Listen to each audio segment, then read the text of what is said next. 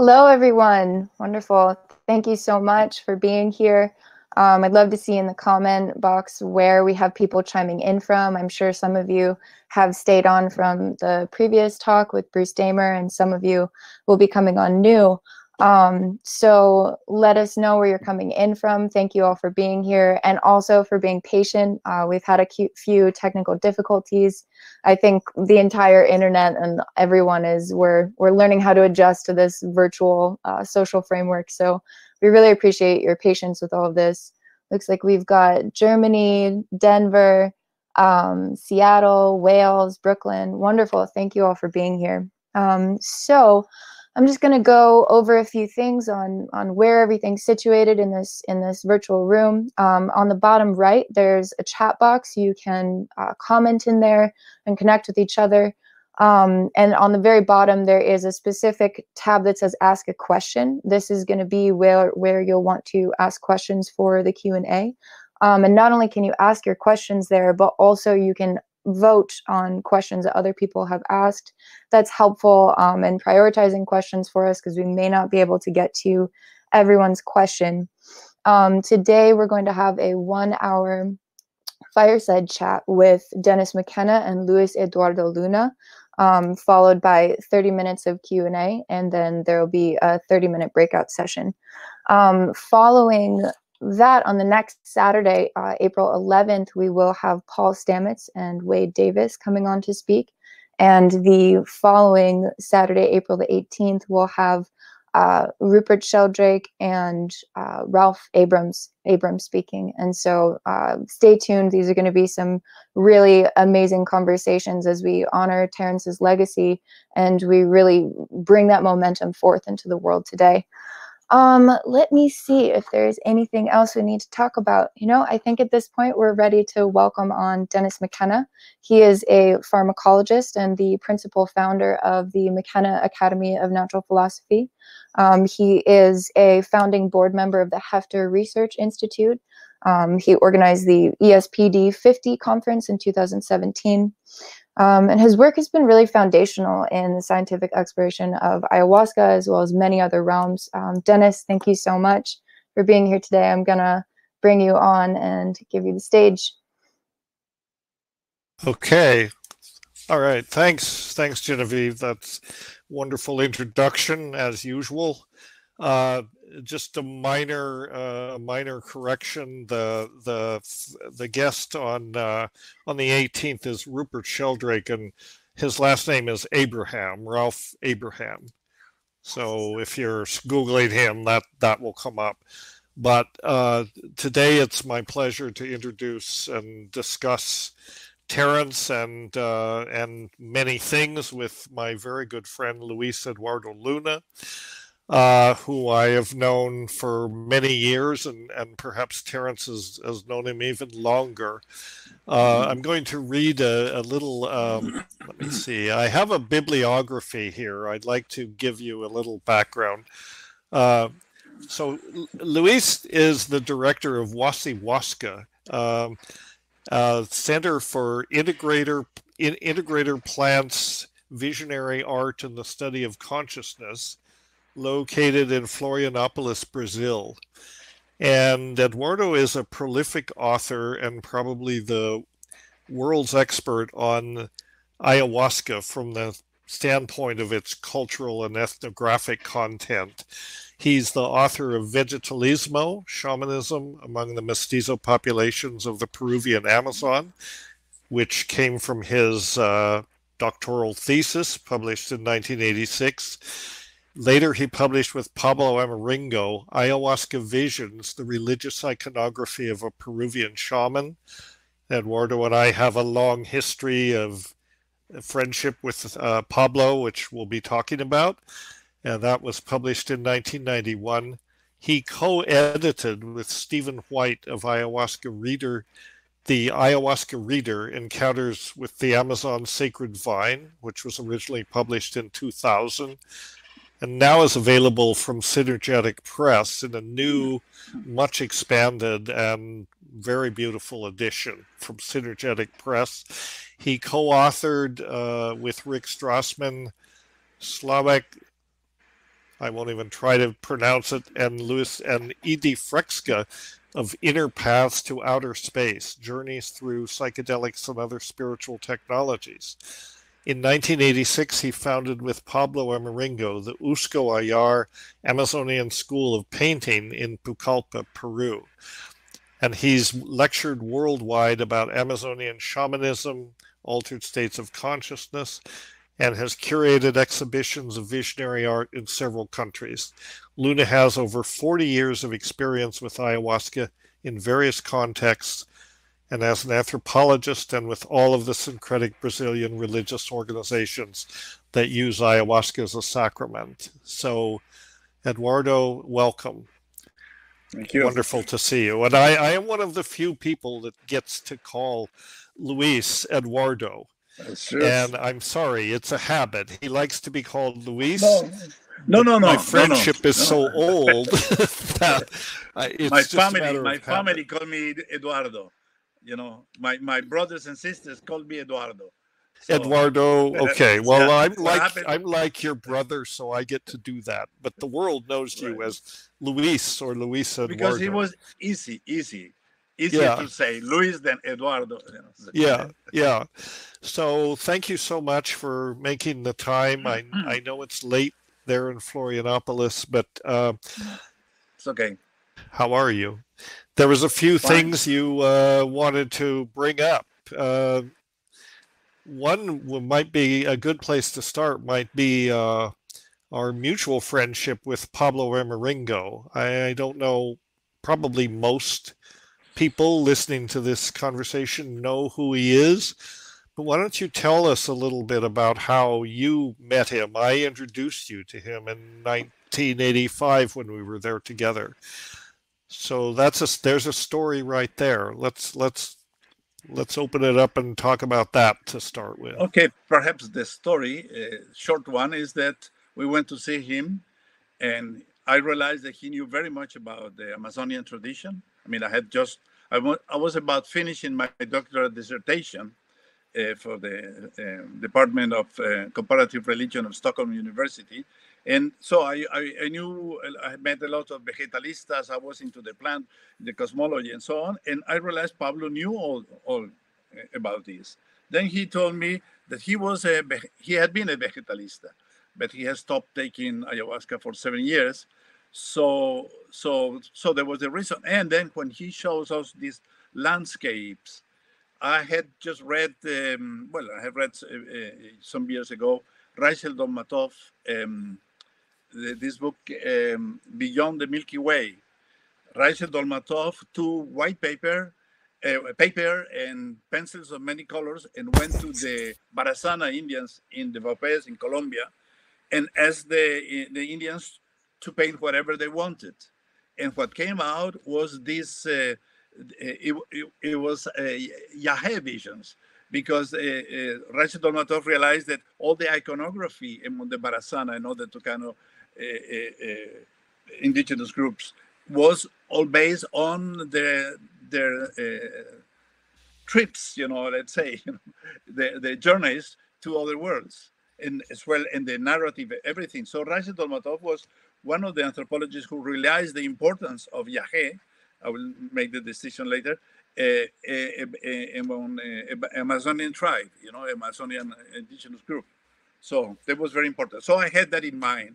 So when Pablo told me that he had been a vegetalista, then I asked him, do you remember the visions you had when you were a vegetalista? And that's what he made the first two paintings. You got one and I have the other one. And yes. I went back to, yeah. Let me stop you for a minute, Eduardo. Yes. Increase your volume a little bit. I'm seeing things in the chat thread that you're a little bit low. Okay. Or turn me down. Here. Someone says, or turn me down. Let's see. Okay. Hard to turn How me is it down. Now? Maybe that's increase your volume a little bit. I don't know how to do it here. How can I increase the output? Let me see. Oh, sorry. I will have to go here. Just a moment.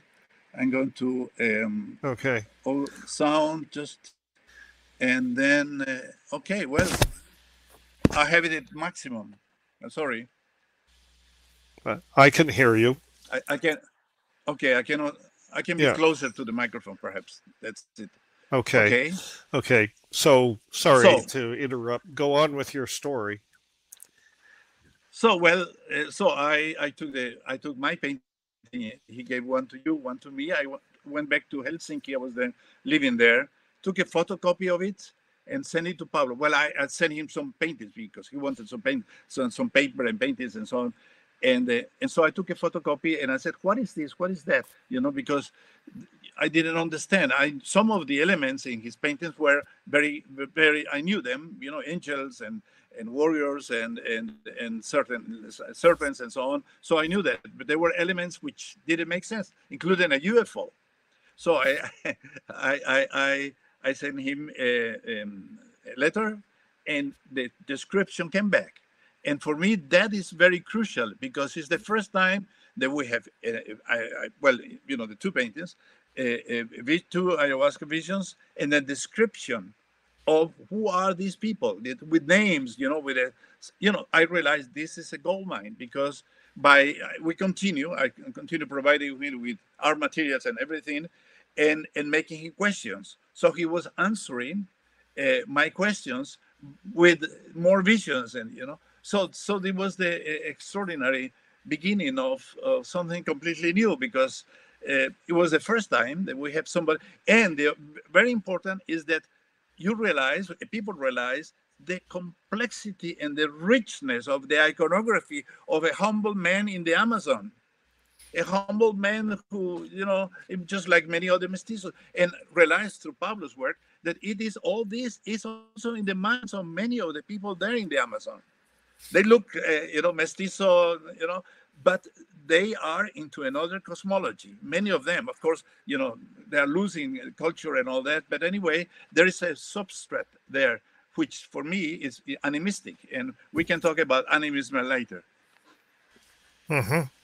Well, thank you. Yeah, I mean, as you say, his iconography is shared in this mestizo vegetalismo tradition, but Pablo was able to give expression to it. This was the amazing thing, that he was actually, and so together you collaborated on this book, Ayahuasca Visions, the religious iconography of a Peruvian shaman, and your explanations with every facing page of the paintings, which you dissected in great detail. These were not just imaginings, these were sort of explications of the tradition. So that book, to my mind, was one of the most significant contributions to making people aware of ayahuasca in the West, because it was an accessible book. When it came out, it was beautiful. It was, many people bought it. Anyone who was interested in psychedelics and knew about it bought it. And I think it was very important, sort of, in the same way that Wasson's article in Life magazine in 1957 made the wider world aware of magic mushrooms, psilocybin mushrooms. I really think that your book, which came out in 1991, was it? Yes. So before that, there was very little ayahuasca tourism, what we call ayahuasca tourism now. There was none. Of interest to a few anthropologists, a few botanists. As you and I know, we both worked in the Amazon in that area since 1981. Tourists were not part of the picture. I mean, it was very rare that occasionally there were always people who were ahead of the curve. But I think the tourism phenomenon, for better or for worse, was probably triggered by the publication of that book. And that got people curious about it. And then they, travel being what it is, they could go down and see for themselves. And, we know that ayahuasca tourism is a double-edged sword. There are definitely good things about it and not so good things. It's had a social impact. Like anything, Yes. Okay, so. Can you raise your volume? I still can't hear you. Okay, I am again. I'm trying to. I don't know. I don't know what the problem is. Okay. Yeah, so you and I received those two paintings, which were one of, for myself and I think for you, probably one of the most cherished possessions that we have, and we've sort of been stewards of those objects of art for how long? Ever since 1985, and you and Pablo went on. You worked very hard to make Pablo world famous, and by arranging exhibitions and so on. So now we've come to a point where we both have decided that we want to sell those paintings. So you and your son have created a website, is that right, to sell those original paintings and a number of others? Yeah, okay. Well, trueamaringos.com. Trueamaringos.com. Two of yours and one of mine, or two of mine, I guess. True. Verdaderos. Trueamaringos.com. What is the name of the website? Trueamaringos.com. Trueamaringos. True.com, yes. Amaringos.com, I guess. Yeah. So if people want to look at that. Oh, there you are. Okay. Well, let's talk about Terence. What's that? Let's talk about Terence. Let's talk about Terence. Exactly what I was going to say. Exactly. So all of this took place. I did not meet Eduardo until 1981. I was a graduate student in Vancouver working on my PhD, which was ayahuasca, and he came to a anthropology conference in Vancouver. That was the first time I was able to actually physically meet him, but I knew about him because he met Terence in 1971. Some of you are familiar with Terence's story. We went to La Chorrera, we did the thing that everybody talks about, but not everybody realizes that after La Chorrera, Terence actually made a second trip into La Chorrera. Later that year, spent a lot of time there, actually started writing the book that turned into The Invisible Landscape. He began the book on that second trip. And on his way out, he and Kume, his girlfriend, Erica, went through Florianopolis, which happens to be... Florencia. Sorry, Florencia. Yes. Right. You're Colombia. In Florianopolis now. Sorry, right. I'm confused. No, you went through Florencia, which is your hometown. And just a chance encounter in a cantina. I guess Terence was trying to order food or something in his horrible Spanish, and you introduced yourself and said, "May I help you?" And that was the first encounter. So why don't you tell us about that and what happened? They ended up staying at your finca for a while, and okay, it was the story is like this. Well, he had been to La Chorrera. He had nobody to talk to about these things.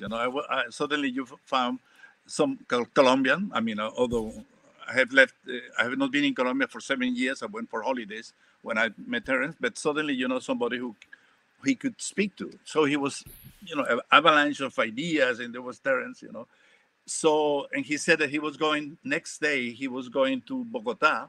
And from Bogota, his idea was go to Peru. And then he told me about Yahé. And that night, I went to see my father, and I told him that I met this gringo who was talking about Yahé. And I was very interested. And then my father said, tell your friend that he doesn't need to go to Peru. Yahé is right here. It's right here. Because in Florencia, Florencia is... it was a tiny little town when I was born. There was no running water or electricity, and it was created by the missionaries, Italian missionaries. And then there were still indigenous tribes going through Florencia from time to time to buy some things, some clothes or salt or getting other things. And my grandmother had a little shop, just tiny little place. And Apolinar, you know, the Ingano shaman used to go there, and other Indians used to go there to my grandmother's shop. And I was very interested as a little kid, you know, because they had a hole, you know, the males had a hole in the nose, and I was see if I could see the light on the other side of the hole in the nose, and anyway, so for me, Apolinar, I knew him all my life, you know, since, so so um, so okay, but Apolinar was living was in the forest, but we met. One of the Villa Gloria, where is the little country house that my parents had. Okay, no, the story is he went to Bogota, went back to Florencia because I told him you don't need to go to Peru. He came back with a lot of books. He went to Bogota to buy books, and then we went together to Villa Gloria, which is a little house, and spent 2 months together there. He was writing the invisible landscape. I was helping to correct the time wave, you know, the quantification of the I Ching, and then he was talking and talking and talking, and I was very eager because I have been always interested, for the first, in philosophy and big things. The other thing is I was always interested in foreigners, which means in the other, always interested in the other. And for me, Terence was somebody else, you know, another. And when I was a child, when they asked me, what do you want to be when you grow up? I used to say that I want to be a foreigner. Never realized that I was going to be forever a foreigner, because I left Colombia when I was 18 and never went back except for, you know, short trips, you know. In fact, I was there just 3 weeks ago. I left Bogota just in time because of the coronavirus. And I was able to bring my son, who was an exchange student in Bogota, right in time, 48 hours before they closed the border. So now my son is here in Florianopolis, in Huasihuasca, and we are going through this period of quarantine here in Brazil. Best place, because we are surrounded by plants. We have an ethnobotanical garden of about 400 species. Dale Millar, a South African naturalist, is here with us as well, and we are connected with people from all over the world, because we have had people here from nearly 50 countries through 20 years. We were going to celebrate 20 years anniversary in now. Well, we are celebrating 20 years. I don't hear you. I don't hear you. I don't hear you.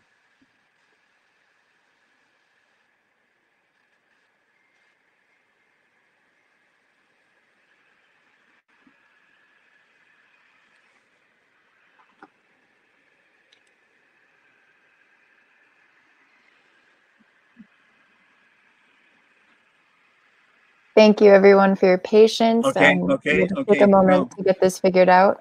Dennis, can you hear me? Okay, so Dennis, I'm going to take you off of the stage and then bring you back on, and hopefully that will do something. All right, thank you, everybody.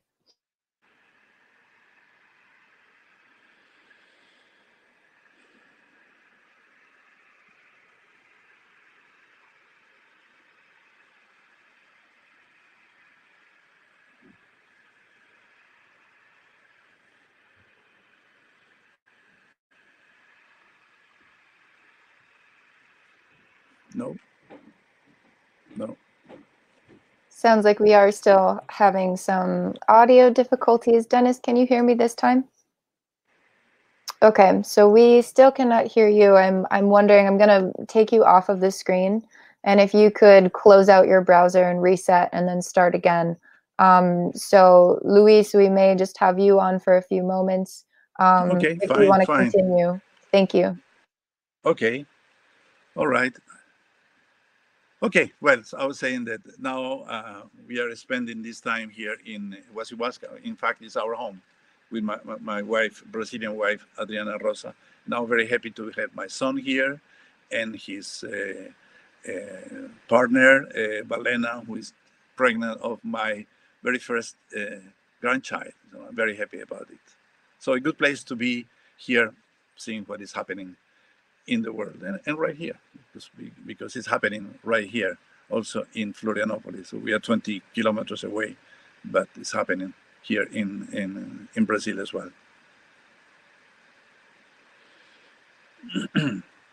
Anyway, since Dennis is out of the picture now, I can tell you that Terence has been an extraordinary influence in me, to the point that, in a way, this project here was conceived many years ago when we were back in Colombia in 1971. We already talked about at that time about creating a botanical garden, and I always wanted to have a place where I will have my friends from so many disciplines and so on. And so, in a way, this project was conceived by talking to Terence back in 71 and 73 when I was in Berkeley visiting him. No, again, I cannot hear you, Dennis. Terrible.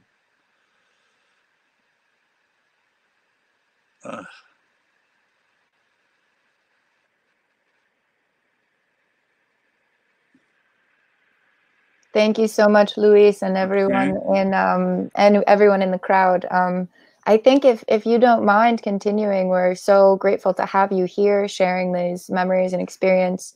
And it's wonderful in the meantime of figuring out these technical difficulties. So if you want to go ahead, and thanks for being patient while we toggle Dennis on and off to get this figured out.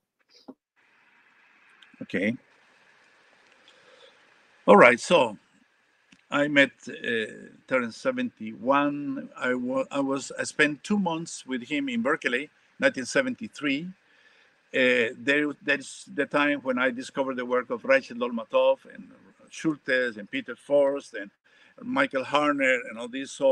So I spent my days in Berkeley buying books during the day, the secondhand books, very cheap, and playing ping pong in the evenings, and then in the late evenings with Terence and friends he had from many disciplines. We were watching Watergate the time, and there was always a joint around, and so very interesting time. 73. Then in 1979, 71, I had my. Sorry, 79. I went to Yurayaco to see Don Apolinar again. I forgot to say, during the time we were in Villa Gloria, we took Yahe together for the first time. It was the first time for both of us, and Erika was there, and it was also a Hungarian, Carlos, we call him, Carmen Sabo, who got the Yahe from Apolinar. So the first time that we took Yahe together, there was no shaman there. It was just the four of us. We took the Yahe. And I had my first experience, which is compared to what happened, my experiences later on, it was very mild, but enough to put me on the track. What is this? What is happening? I never had experienced something like this before. And then when I was in 73 in Berkeley, Terence gave me the book by Rachel Dolmatov, Amazonian Cosmos, which he's pointing out the importance of Yahe among the Tucano and the Barazana and other Indians. And I wrote to Rachel Dolmatov, and he was incredible. He was kind enough to reply. And then he told me, if you are interested in these things, the best you can do is study science of some sort, so biology or botany or chemistry, or anything that will somehow make me not to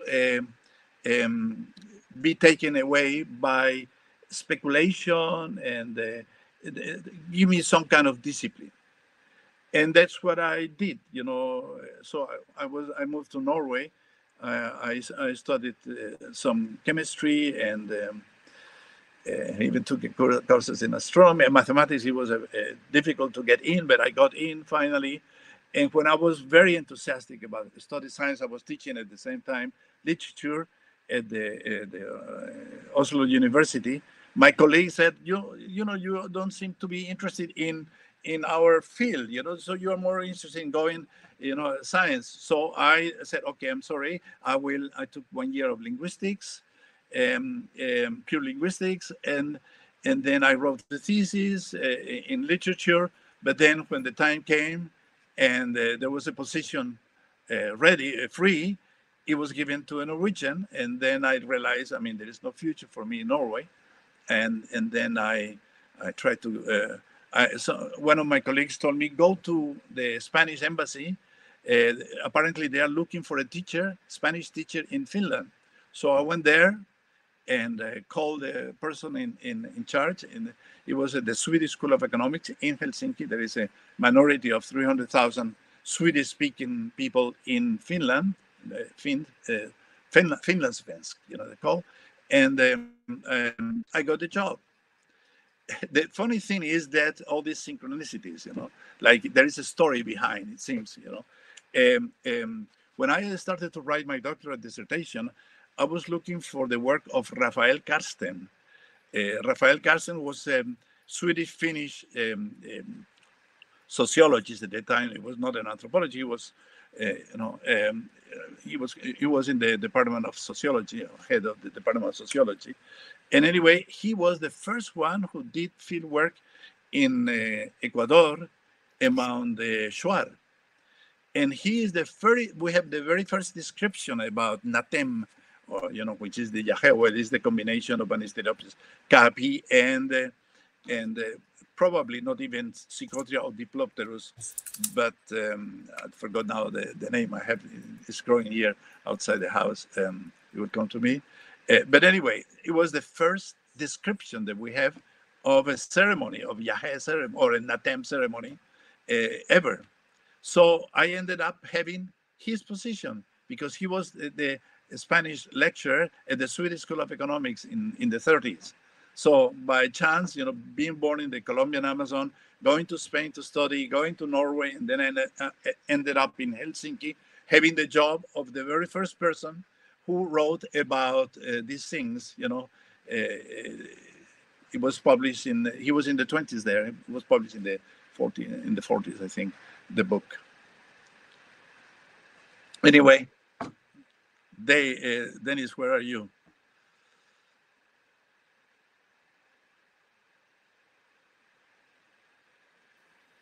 Thank you again, Luis. It's amazing to get to hear these moments in history, and thank you again to everyone. We're still working through some technical difficulties. Again, thank you all for being so fluid with this process. I think that collectively we're really in a state of learning how do we respond to new circumstances and connect with each other virtually in a time when we're not used to doing that to start with, and most of these programs aren't used to having this level of traffic on them. So really appreciate you all. I would say, Luis, if you'd like to continue for a little while, we're still working on getting Dennis's audio back on this end. Thank you so much. Okay, right. Wait, I'm here. Can you hear me? Okay, finally, wait. Yes. Can I hear you? You can hear me? Yes. Wonderful. I'm afraid to touch anything. I don't know what is Don't touch anything. Thank you so much, Dennis. And Luis, thank you for yeah, this is terrible. Okay. Okay. So let's see. I have been following the thread. You know, so hang on a second.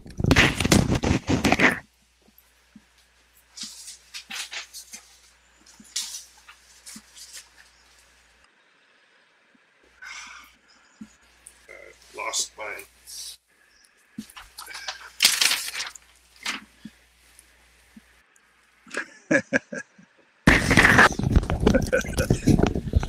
it went so smooth last night, you know. I guess we got complacent. So can you still hear me?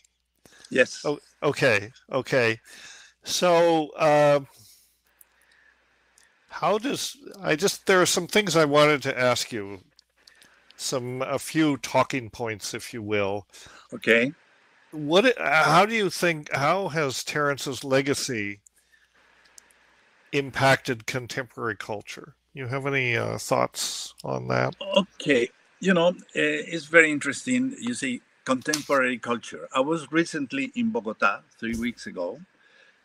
I was going to give a talk at the Department of Anthropology of Universidad de los Andes, which is among the best in Colombia. I went to and my talk was canceled 3 hours before because of the coronavirus. So, but I was with the anthropologist, the Department of Anthropologists, and none of them had even heard the name Terence McKenna. Hmm. So, so, so world culture, So we are talking about, okay.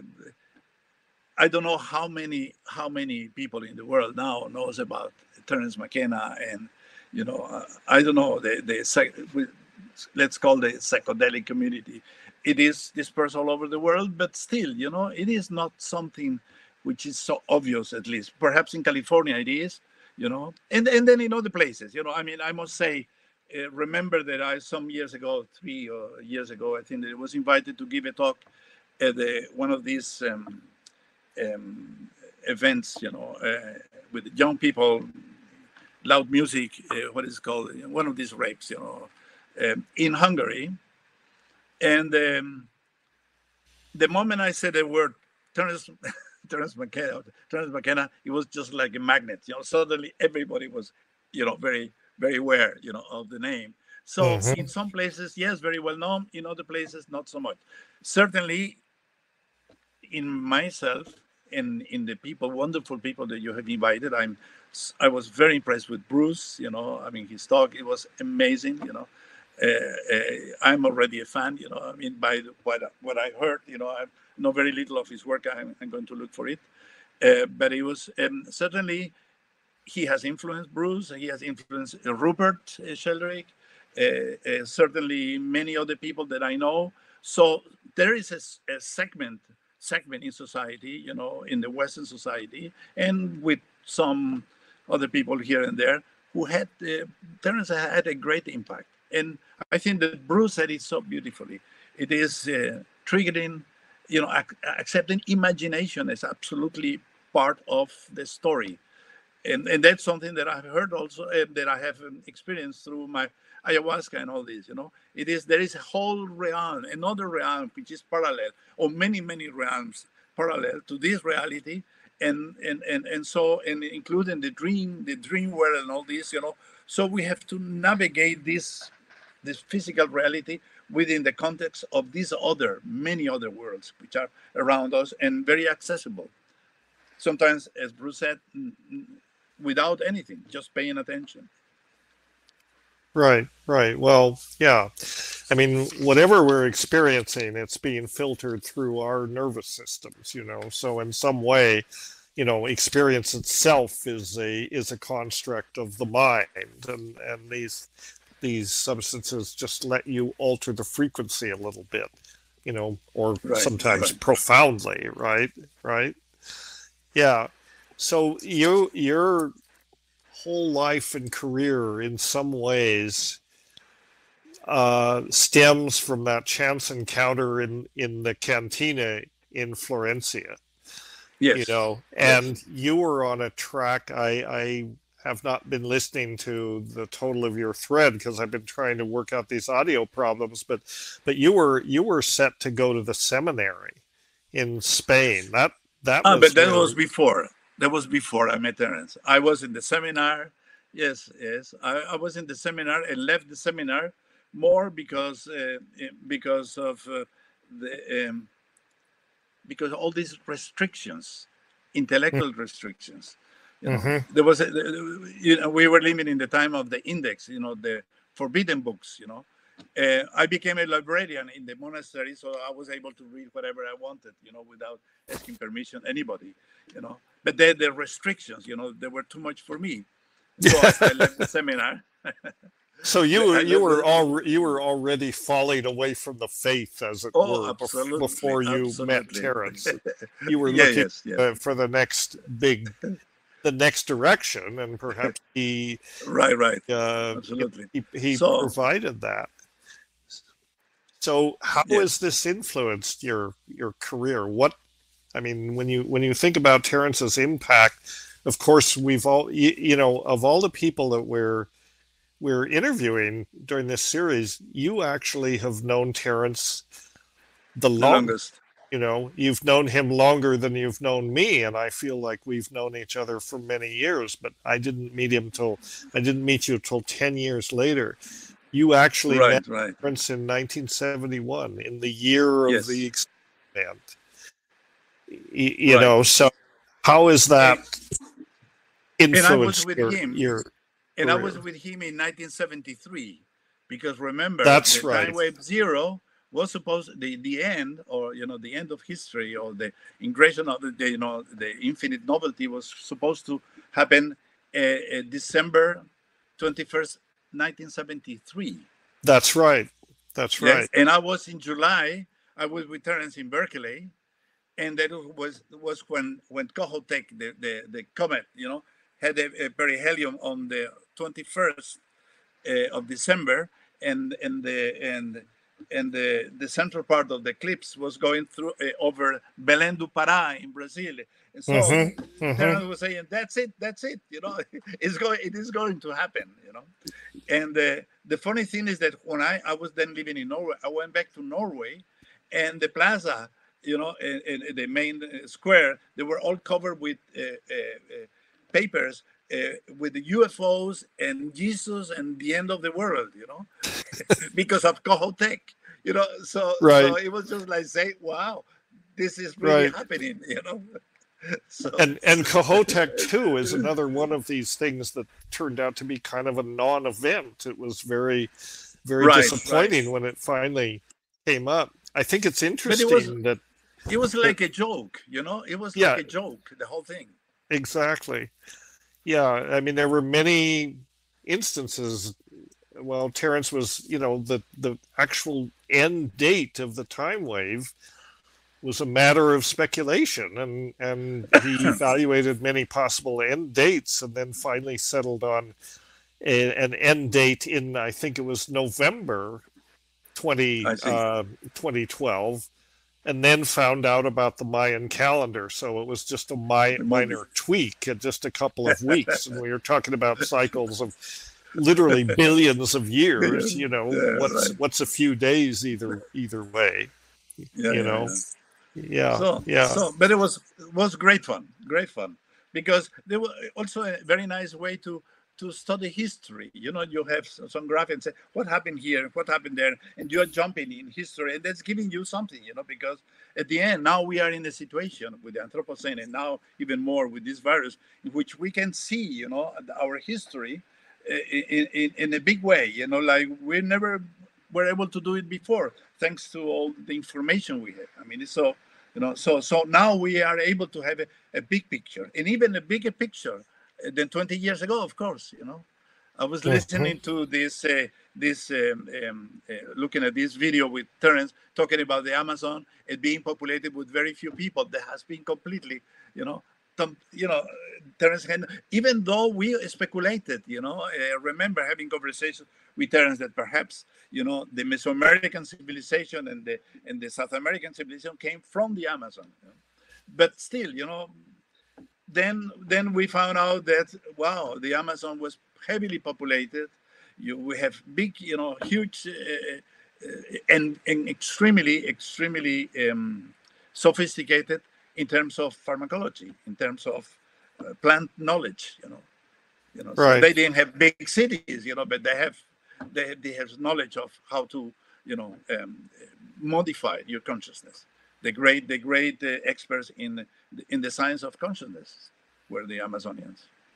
Yes, and of course, all this knowledge is in danger because the people that are the stewards of this knowledge are threatened. Their habitats, their ecosystems are threatened. The plants are in danger. There's a great deal of pressure on ayahuasca right now from over harvesting. I mean, and so what do you think? may have, your publication of your book may have contributed to the the rise of global interest in ayahuasca, and other things did too. Not that you're at fault for that. I'm not even sure it's a bad thing, but what's your perspective? I mean, why did ayahuasca suddenly come out of the Amazon and become a global phenomenon? I mean, in part, certainly part of it had to do with the fact that, it escaped. I mean, it escaped to Hawaii. Terence and I essentially liberated it to Hawaii. But I took the psychotrias to Hawaii. I took the psychotrias to Hawaii. You brought the psychotrias to Hawaii, and also many of the Banisteriopsis that we had there. So but yes. What is your perspective on on ayahuasca as a global phenomenon? I mean, it is. Is this a good thing? It is so big, and it is difficult to because I have met a lot of people who have been completely transformed by one or two experiences. I think that the problem is the commodization, the people who are, boasting. I took 500 times ayahuasca. I took, I mean, why? I mean, the moment it becomes a commodity, something that you take again and again, and you believe that you are getting better and better because you drink this thing. I mean, it depends what happens with you, how it changes your personal life. And I met many people whose life had changed for the positive in many, many different ways, including myself. I think that what ayahuasca has given me, most important, is this sensitivity towards nature. I mean, animism. That's for me the most important. And animism not as a philosophy, not as an abstract thing. It's not a intellectual conversation. Animism is about direct, intimate knowledge with the natural world. And then, because when you have that contact, then intelligence is there. Obviously, it's you can see it. You can see it. You can feel it. There's no doubt. And so. Right. Yeah. It's not something you can conceptualize. You can conceptualize it, but that's different than experiencing it.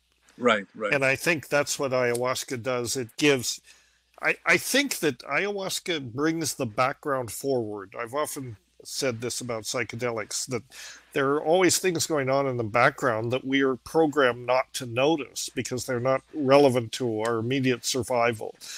But psychedelics you can have permission to step out of your reference frame and look at what's going on in the background. And I think this state of consciousness is very similar to an indigenous person's state of consciousness. I think that they are kind of always there. We have to take ayahuasca to get there, but that's the world they live in. And as wonderful as literacy is, I think that literacy kind of interposes a barrier between this direct experience. And this is, when we're all Western educated, literate people, even if we don't read books anymore, we still have that perspective. So what would come naturally to an indigenous person who doesn't have the impediments of civilization is a skill or a knowledge that we have to learn. And these plant teachers that's how we can learn them. What is your, when I say plant teacher, you wrote a paper about the plant teacher. You studied vegetalismo. How do you view this now? How do you view the way that the people in the vegetalismo tradition viewed plant teachers, and how do you relate to that concept? Well, I mean, for me, it is not any longer an abstract. It's not an abstract concept. It is based on experience in a way. And I mean, I do. It's not belief. It is there. It is an obvious thing. So you tap. Now the problem is when we take a plant teacher. We always try to anthropomorphize everything. The plant teacher has to be what? It's an entities. I mean, simply is the door into so many other entities out there. Or everything alive, everything intelligent, mind and body, mind and matter being in a way one. And I think that is Right. the shamanic way of seeing things. And I'm thinking that what is happening right now with the virus and all this, I don't know, perhaps this is an opportunity. I've been talking a lot, at conferences about animism and how, intelligence in nature. And I've been very in touch with very good friends, Jeremy Narby, Monica Galliano, who have been, Monica, a real scientist, who is telling us that what, the experiments he made were like, in a way, like given, by the plants. Those spoke the plant, and so I can see that it is a reality. And I was thinking, you talk to this, how can normal people understand animism? What does it matter, in a world where we are full of distractions all the time? But Mm-hmm. suddenly this happened. Suddenly, I think that now this is the moment where perhaps people are going to pay attention to some ideas.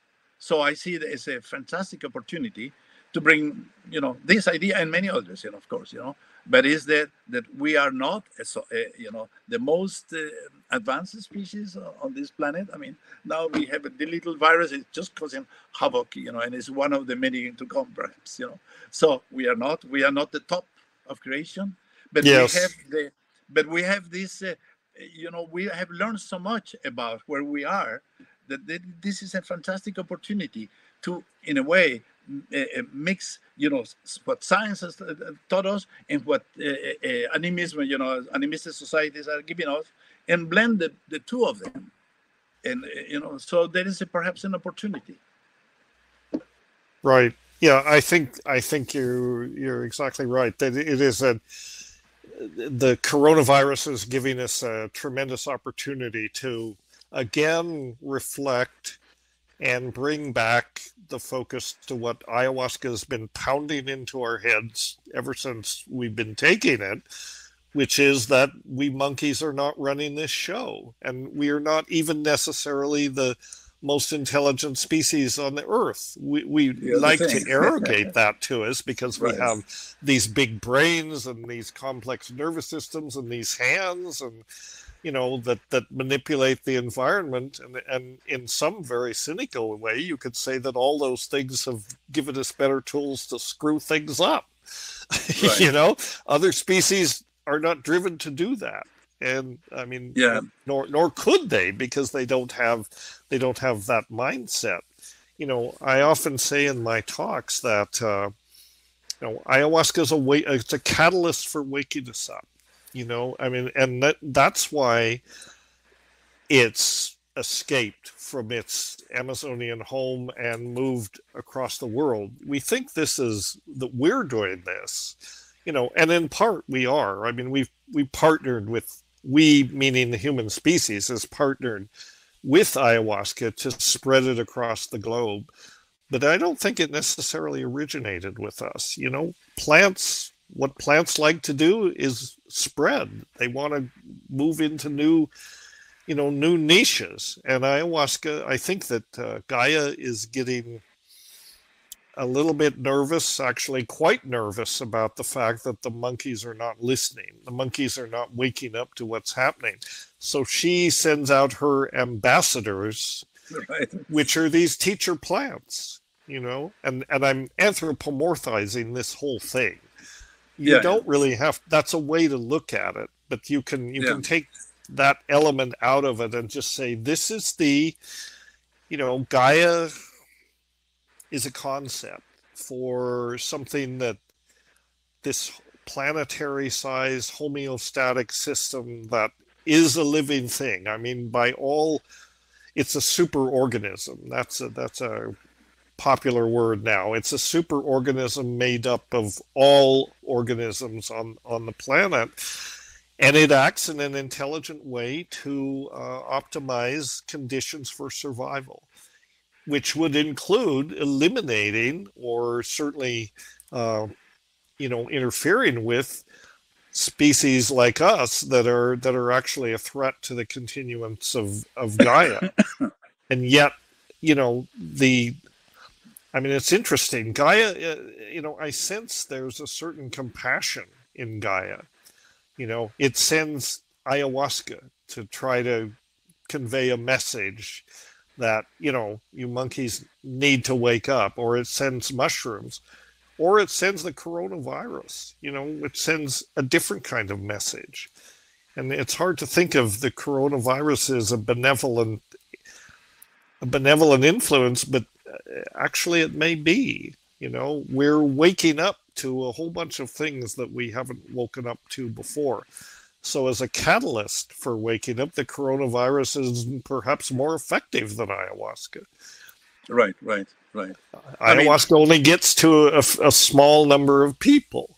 Coronavirus speaks to everyone and more or less forces us to wake up. Right.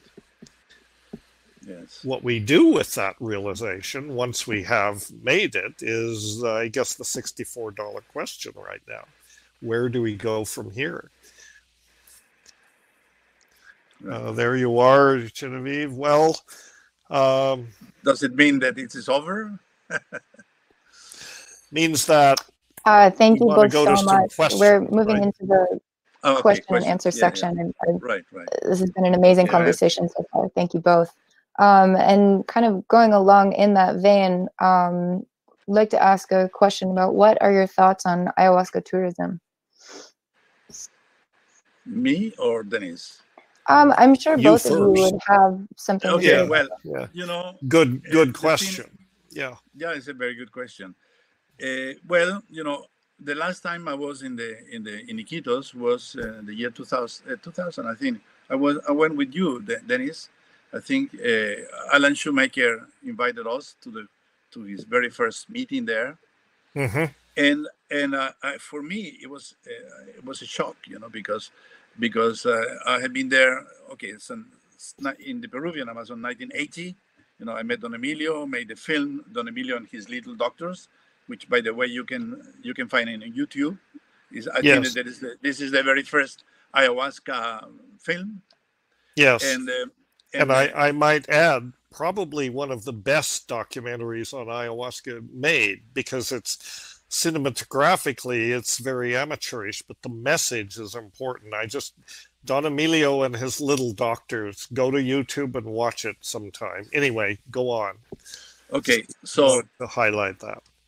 And then from 1995 and on, I worked mostly with Pablo. I mean, we created a school of painting. I was putting all my energy, organizing things in a way. So I didn't, I will say that I stopped doing the field work, let's call it this way. I'm a vegetalista. I took eventually from time to time with one or another, but I put my energy more in Pablo's work and the school of painting for several years, many years, in fact, So in the year 2000, I went back to that conference, and the bus took us to Guillermo Arevalo's place to take ayahuasca. A bus full of people from all over the world, and then a huge number of people taking it, and I was amazed, appalled almost, because also the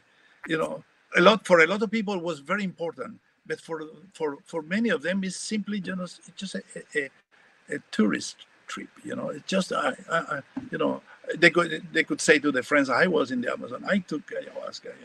It was more, so I don't know what to think. For some people have been so absolutely important, changed their lives in the positive way. For others have been just a commodity, just one more thing that they did, in order to impress their friends, So I don't know, but still, I think that the positive is there, because a lot of people, are doing great things, many new ideas, and especially in the arts, and the music, and also the ideas. I mean, I know that they has influenced a lot of thinkers, some great people, or many of our friends, of course.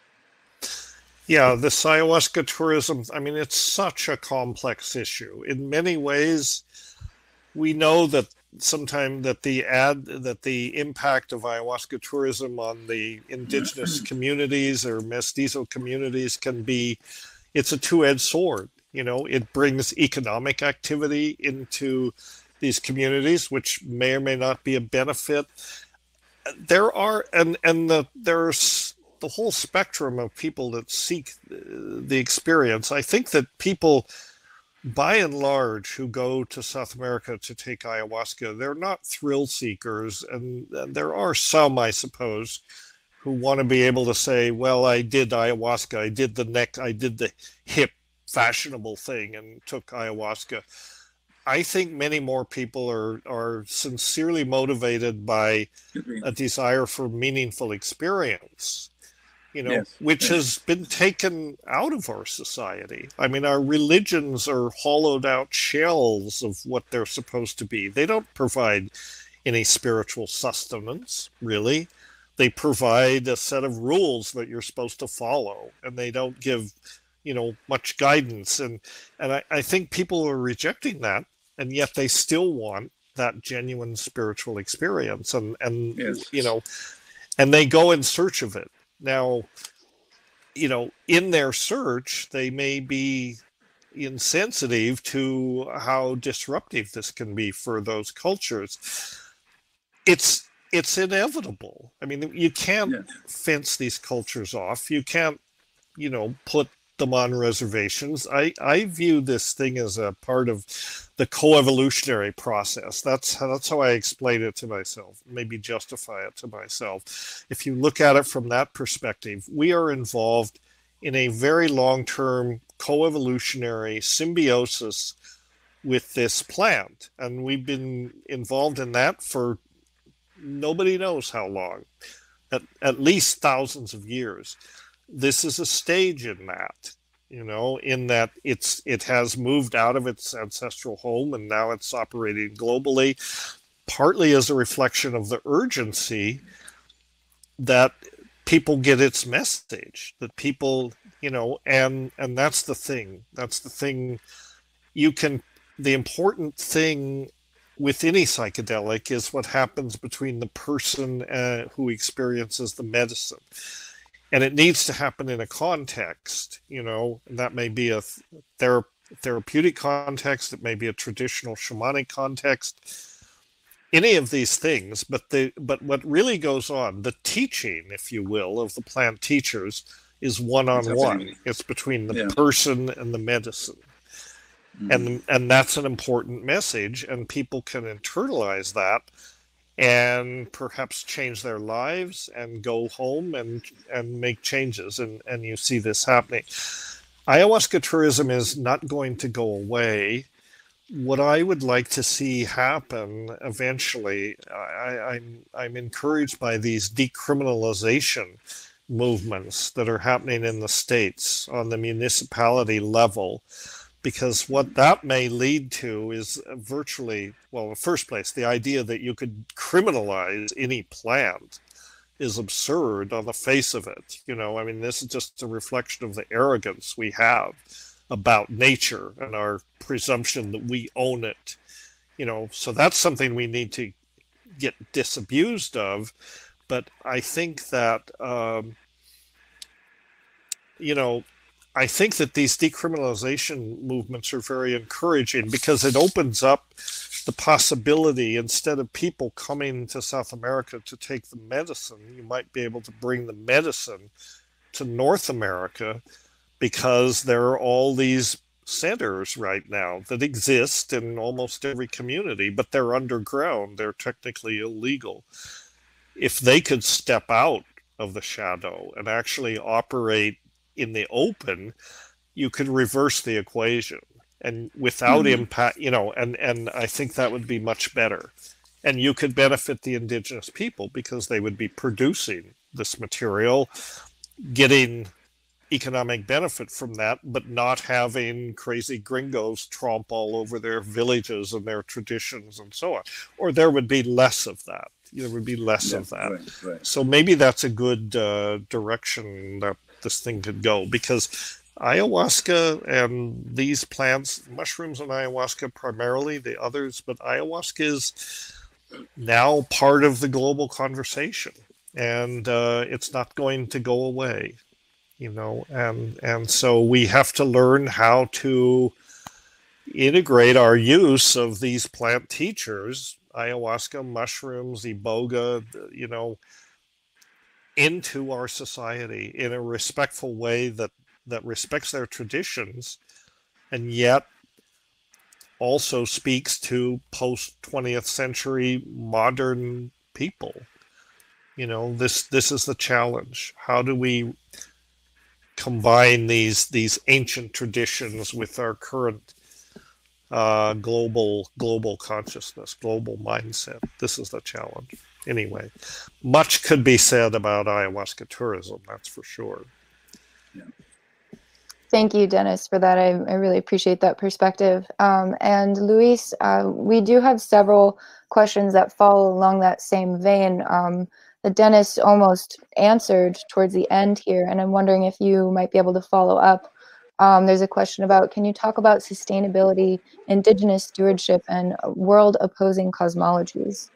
Just to really piggyback on the end of that last question. You mean sustainability of ayahuasca or in general? The question doesn't state that, but I would imagine Okay. there's some things to be said about Well, ayahuasca as well. Yeah. We have been doing here some experiments, interesting ones, planting, here we have a botanical garden, and we are doing some experiments with Dale Millar, the South African naturalist, and we have been planting the vine together with a fast-growing tree, like I don't remember now the name. We did experiments, and we came to growing the plant vertically. The two species somehow they get along. Ayahuasca could kill it immediately, but they get along and grow together, and both plants produce a lot of biomass, and so this biomass is accumulating at the bottom. And what a way to recover, lands, poor land, trapped by cattle, to recover, the topsoil, and these are, you could plant other trees as well. So it could be a process of recovering land and giving work to a lot of people in the Amazon. It will take some years, 5-6 years, right. But still, it will be possible. And now we know that ayahuasca, the Banisteriopsis, is not only, don't think about only about the visions, and Banisteriopsis independently of DMT, plants, like Psychotria and Diplopteros, is an extraordinary medicine by itself. And so it will be possible to establish this kind of markets, of a plant which is not scheduled, because that doesn't produce DMT. You could make extracts of Banisteriopsis, and for many different illnesses. In fact, in the book that you publish, Dennis, from the Turingham talks, there is an article by Dale Millar with all the properties of harmine. I mean, it's amazing. Yeah. So there is a possibility of combining the interest in these plants with economic development, and including the indigenous people, who are losing their land so fast. I mean, especially here in Brazil, this is obscene. The murder of indigenous leaders, that taking their land for gold extraction. It is a tragedy. I used to say, 1492 is going on to this day. 1492, which was for me historically the biggest change, in history. It's going on to our very day here. We can see it here. The Indians here on the island of Santa, the few ones, on this island, they are in terrible situation. They're invisible. Now in the coronavirus, there is no help to them. Indigenous people can die out in this epidemic, like flies. And so So I see it as very urgent that we have to take the side of the indigenous people.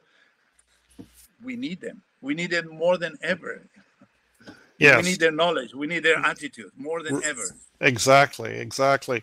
And, you know, what's going on in Brazil is also reflects what's going on in the United States. I think much of it comes down to the fact that these are essentially criminal regimes. You know, I mean, let's call them what they are. Bolsonaro's policies are government-endorsed genocide. That's the policy, that indigenous people are subhuman and therefore can be wiped out without any, you know, they see no value in their knowledge and in their traditions. Absolutely. Well, and so ayahuasca is a way perhaps to slow that down.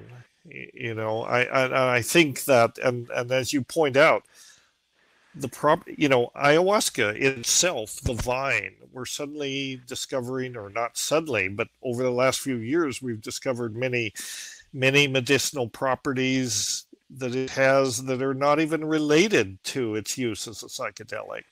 You know, this is a valuable medicine, and it's just remarkable to me. Here you've got a plant that's been studied chemically, pharmacologically, ever since it was discovered 150 years ago, and we're still learning new things from this. Right. So I think part of the solution to sustainability is obvious. Grow more ayahuasca, grow it everywhere that you can. And also, and many other plants, and many other plant teachers, and many other, reforestation programs, which are now, you will see more and more of those as the Amazon gets depleted. Reforestation programs should just, as a fundamental, include the planting of ayahuasca and the admixture plants as part of the understory, and it should be included in any kind of reforestation program. There is a lot of pressure on these plants right now, you know, and especially the old vines. So there needs to be some way to manage this that is not the colonialists coming in and telling people how they're going to do it. It's got to be a grassroots kind of movement, and people have to realize the value of the resource that they've been stewards of for so long, and let them manage it, but create a framework so that there's not this over harvesting. And I'm not sure, you know, and reversing the equation, essentially saying ayahuasca is a sacred medicine, like Oakland has done, like other municipalities have done. They've just legalized these psychedelic plants across the board. So now that opens a way to reverse the flow, you know, bring the medicine to North America, and that's where it's needed, and send the money south to the people that are producing it. And you know, we're in this transitional state now, but maybe in a few years that will happen. And so I'm hopeful. At the same time, I'm worried that it's being depleted much too quickly. And people need it, you know, not just indigenous people. The world needs it. Humanity. I mean, ayahuasca is a gift to humanity, you know, and it's a gift from Gaia. The indigenous people are the stewards of it, but I don't think they would assert ownership. They don't even relate to their environment in those terms. You know, they have nurtured it. They've been the stewards of it. How can we respect that and still get its message out to the rest of the world? Because the rest of the world needs it. They needs it for this waking up process that must go on if we're going to save ourselves. Thank you both so much. This is such a potent and important topic as we move into this time in the world where we're all trying so hard to wake up and shift culture in this way. So thank you for bringing that up. I'm going to bring in a question on the Icaros. The question is, what are your thoughts on the Amazonian perspective on how might the Icaro, specifically the cadence, rhythm, and etymology of the words sung by the maestro as a medium for plant symbiosis, how might these aid in cleaning or helping to heal a patient or participant from a given illness stemming from psychological, physiological, or in the case of Amerindian cosmology, a magical illness such as soul fragmentation of spirit intrusion? Wow, that's a big question. Yeah. Okay. What part of it I will answer, but anyway, okay. First, a very good opportunity. There are over 2,000 people here online. When I hear somebody, even a shaman, say Icaro, I know that it has been influenced by the Western because it is pronounced Icaro. Oh, Icaro. Thank you very much. Icaro. No? Icaro. Icarar is to sing a song to give power to whatever, to tobacco, that's Icarar or Icarar. You can Icarar your tobacco, you can Icarar a person, So you are giving, and so it is. So the indicados in the Amazon, in the tradition I was studying, these are given by the plants. I mean, during the you get the songs. And these songs are very effective to the point that, for instance, when I was with the Shipibo, I spent a month doing the diet there, and I asked, I forgot now the name of my teacher. That's terrible. I asked him, where are the plants? Because I was collecting plants, I was collecting plants and say, where are the plants? And then he told me, if you know the song of the plant, you don't need the plant. The songs will do it.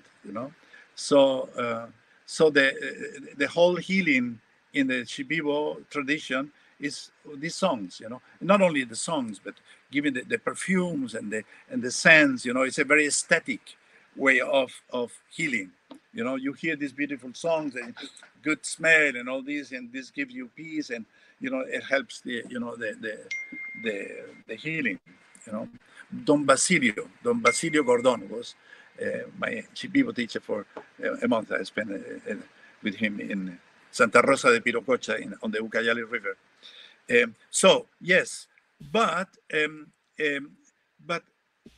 I myself, I found out that okay, the Icaros are beautiful, powerful, etc. But you can do a lot with recorded music as well. You can music by itself can take you to many interesting places. So that it is not necessary in a way, or other people, playing music in the ayahuasca session. All this, the music is very important, very important. In fact, the Siona said that to take yahe and not to sing, it's impossible. It's part of it. The music is part of it. So yeah, so extremely important, extremely important. But as I said, it's music in general, not only Icaros. Icaros, beautiful, powerful. There are some shamans that have beautiful Icaros, but now in the Amazon, you hear the same Icaro sung in different ways, by different people. So it's originally the Icaros are given to you by the plants, and so originally, at least when I was doing my first work, every vegetalista will have his own Icaros, and you don't sing the Icaro of somebody else. But then even in the Amazon, then you started to see vegetalistas who want the people to sing together. That's like the beginning of the formation of religion in a way. I've seen it happening there as well. In Brazil, it happened very very clearly. But also in Peru, you see that some kind, the songs of somebody, and so yeah. So there are many possibilities there. There is a beautiful doctoral thesis by Susana Bustos, a Chilean anthropologist who lives in the Bay Area, about the Icaros and the feeling. It's a phenomenological study of Icaros and what people perceive feel themselves, the patients or the people participated in the ceremony. Very interesting. Wonderful. Thank you so much for that. That is a beautiful explanation, and thank you so much for the correction on the pronunciation. So it looks like we've got about 6 minutes left. So I'm wondering, there's a question here, Luis, if you could talk about the Wasiwaska Institute. Says, it seems like a very interesting place. I live here. I'm a student of biology in UFSC. You're a reputed professor there in the Department of Anthropology. Can you tell more about those times of being a professor and about the Institute? Okay, well, I was, before Wasiwaska, created Wasiwaska, I was teaching here at the Universidad Federal de Santa Catarina, 4.5 years, which I was a first visiting professor and then a professor in anthropology. But it was during that time that I had the idea, about a piece of land, and I had the idea to build a place where I will invite my friends and have a botanical garden. And in fact, what Terence and I, we were talking about so many years ago, he did it in Hawaii on an island, and I did it here on another island in the south. So in a way, his spirit is here. So this is a place that I created. We have a botanical garden, ethnobotanical garden, as I said, a good library, 4,000 books. But then I have been invited here extraordinary people through the years. We are going to celebrate 20 years, So we have had Dennis many times, Graham Hancock, Ede Fresca, so many David Nichols, so many interesting, extraordinary people. And for me, Wasiwaska is a place of conversation, dialogues, history, physics, biology, whatever discipline, we are all getting enriched, So since in a way, I have to give up the university here in Florianopolis, we went back to Finland for personal reasons and to continue being a Spanish teacher, a Spanish lecturer. With Wasiwaska, I wanted to bring the university to my home. And that's what has been happening, Extraordinary. Rupert was here last year, Bernard Carr, cosmologists. We have extraordinary people. And just this is a tiny little groups, 10 people, 10, 11 participants, 4 or 5 teachers. And we get here together for 2 weeks. Excellent food, organic, because it's part of the healing process and all this. So this is a place for dialogues of many disciplines. And, yes. Wonderful. Thank you so much. Yeah, in many ways, Wasiwaska is what the McKenna Academy aspires to be. You have already done it. You've created what I call a catalytic nexus for global consciousness transformation. That's what the McKenna Academy is conceived as being, and that's what Wasiwaska is, and it's been around 20 years. Yes, the only drawback, and I'm not sure it is a drawback, but you can only have fairly small groups. But that's okay, because the best conversations go on in fairly small groups. So exactly. And you have had amazing people there. So I highly recommend anyone that wants to have a very edifying learning experience, check it out, and go to Wasiwaska if you can. You will not be disappointed. In the text box, it scrolled back up, but I did want to mention ICERS, ICERS.org, which is an organization that's doing the best work to address the sustainability issues with ayahuasca, and also the preservation of the indigenous knowledge, and also some of the legal issues. They've created an ayahuasca legal defense fund for curanderos, vegetalistas, and so on that go to other countries and run afoul of the law. So check out ICERS. It's an International Center for Ethnobotanical Education, Research and Service. And they're a great organization, and they deserve your support. So I just want to put a plug in there for ICERS. Thank you for that, Dennis. And that actually brings me to the last question. Following kind of in that vein, someone asked, Dennis, what are your future plans for the McKenna Academy? Well, the future plans are wide open. I mean, what we're doing, events like this is part of fulfilling the mission of the McKenna Academy. The McKenna Academy wants to be a place for education and learning about our place in nature. The full title is Natural Philosophy. It's the McKenna Academy of Natural Philosophy. Natural philosophy is what science was before it became reductionist and before it lost, it in a sense, when natural philosophy evolved into what we now call science, a lot was lost. And perhaps the perception that there are different ways of knowing that are not necessarily quantitative, that don't have to be measured. That's a big part of science, but that's not the whole story. So I'm hoping that the McKenna Academy can be a catalyst for this type of learning. We have ambitions to, we do work in the Sacred Valley in Peru. We have done retreats and conferences and that sort of thing, and we want to continue that. Eventually, we might be able to make a physical campus for the Academy in that region, as Eduardo's done with Wasiwaska. But now that coronavirus is sort of changing our perspective on all this, we've had to respond to that. We canceled 2 big symposia we were going to have in San Francisco and had to pivot to the digital side. This is what you're seeing is the response to that. So I think the McKenna Academy it's fulfilling its mission. Please check out the website and send us feedback.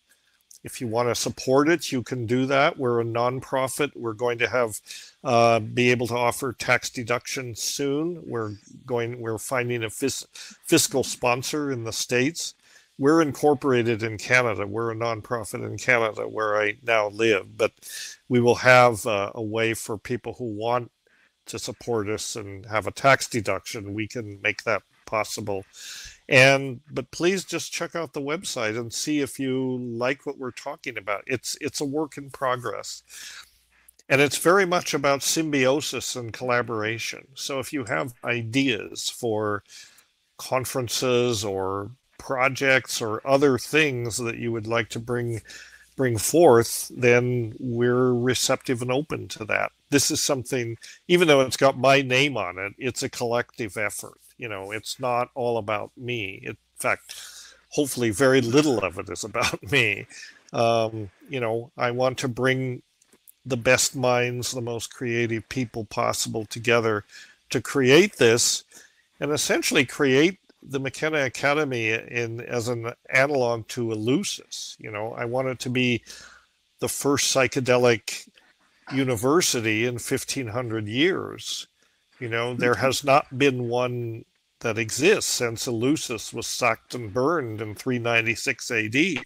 That's where the psychedelic tradition in Western culture was essentially brought to the ground, essentially stomped out by the state religion of Christianity, which was gaining hegemony at that time. Well, we need to bring the mystery schools back. And that's what the McKenna Academy seeks to be, is a modern mystery school with historical roots to Eleusis, but a modern link to institutions like Esalen, for example. Think tanks, places where people come and learn to think and learn from each other. And in the case of the Academy, learn from the plant teachers. I sometimes say the McKenna Academy will be the first university where not all the faculty are human. So check it out. Wonderful. Thank you so much. Thank you so much to both of you for an incredible afternoon touching on so many important topics right now. So I'm just going to let everyone know we are moving towards our breakout section of the program.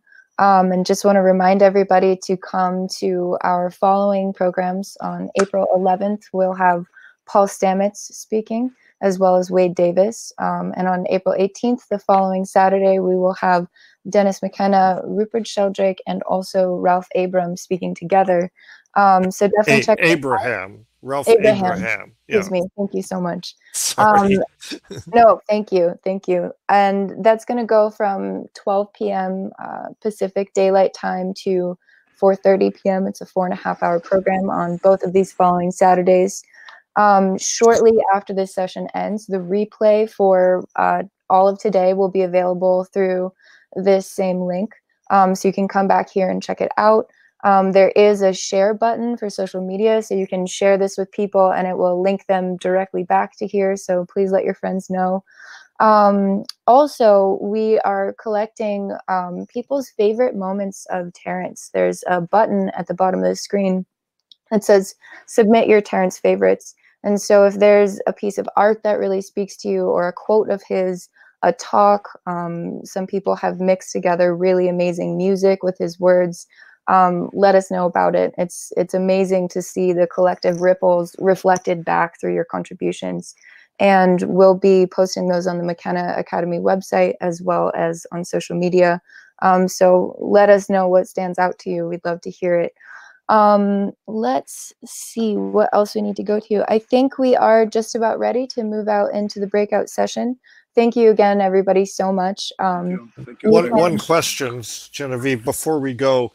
I just saw scroll by. Can people also still watch the last night's event? They can. That's also on the web, and they can go look at that again. Is that right? Yes, definitely. So Crowdcast is okay. amazing as a platform in that you can both view things again, and you can also click on the questions that were asked, and it will bring you directly to that section of the talk. And both on this event page here, as well as our Facebook event pages, there are links to both of the different nights. Friday night was its own link, and then the following 3 Saturdays today and the next 2 Saturdays can all be accessed through this link here. Right. Okay, thank you. Wonderful. So if you click on the top of your screen, you should be able to see that there are number 2 breakout sessions. And so I believe there are 5 of them. So you can go directly into these breakout sessions now to continue the discussion. And we look forward to seeing you soon. Thank you so much. Okay. What is the breakout sessions? I don't know. So if you go to the top of the screen and select more, you'll see right below this current section. It says breakout number 2, acceptance and integration, therapeutic use, recreational use. So people can go right there from this section here. All right, I'm going to bring everyone off screen. Thank you again so much. Okay. Thank you. Acceptance, integration, breakout. I don't see it. If you go up, you see something that says schedule.